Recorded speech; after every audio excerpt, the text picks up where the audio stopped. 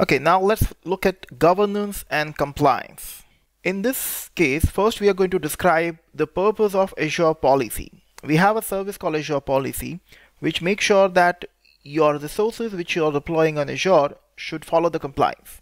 Then we are going to focus on the purpose of resource locks, so that accidentally you should not delete the resources, or maybe some of your team members should not change it. So we have a resource locks for that.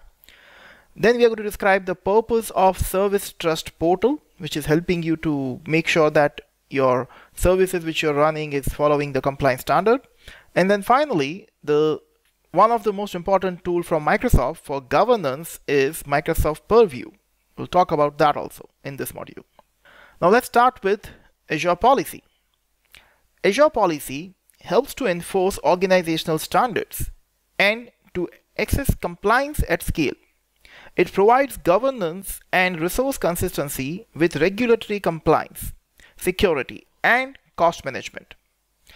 Let's take a scenario that you know that you have multiple team members who are going to create resources in Azure subscriptions. You also have multiple subscriptions to manage in your organization.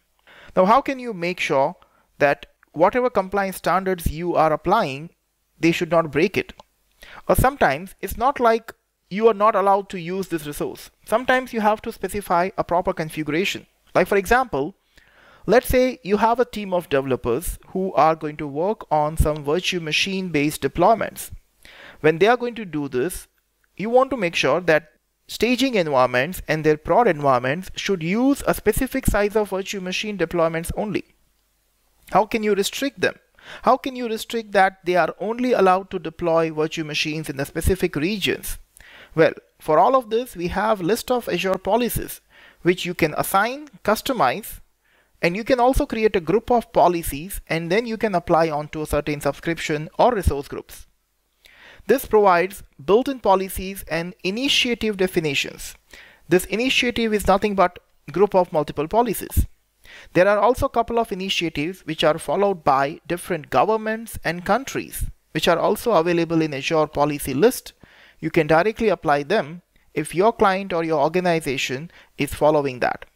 Under these categories of all the Azure resources such as storage, networking, compute, security center, and monitoring, you will find the categorizations of policies also with that.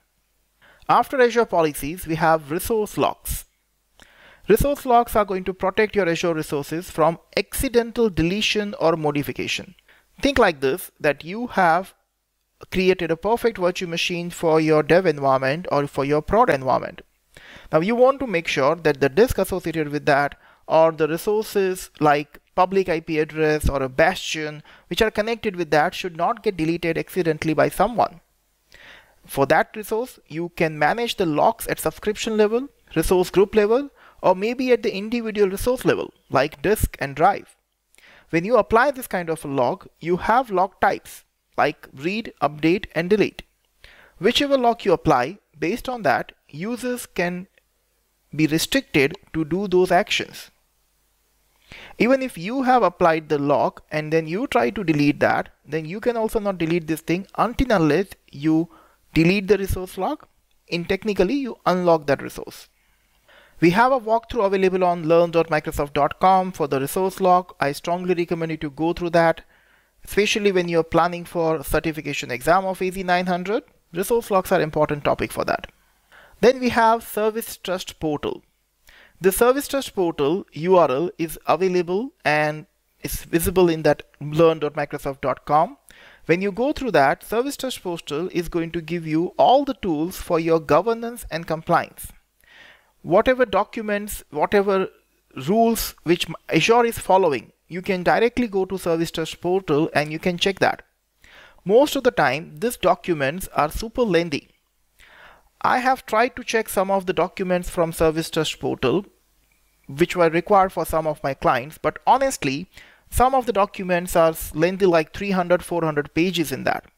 So those white papers, those reports, and those documents which they are providing inside Service Trust Portal, maybe it's not something which you want to go through for the certification exam. But yes, if you're really from the security background or if you're really focusing on the compliance of your organization, then maybe you should go and check, and then Microsoft is promoting and highlighting everything there in the Service Trust portal. Otherwise, this is not a very important topic for AZ-900. Last but not the least, we have Microsoft Purview, which is a family of data governance, risk and compliance solutions that helps you to get a single unified view in your data. Microsoft Purview brings insights about your on-premise, multi-cloud and software as a services data together. It is all about your data. And the good thing is everything inside Purview is automated. This makes sure that you can find your data. You can also do the sensitive data classification so that you can understand which part of data you want to look for. And then you can configure end-to-end data lineage. Microsoft Purview is one of the most popular Azure service of recent time.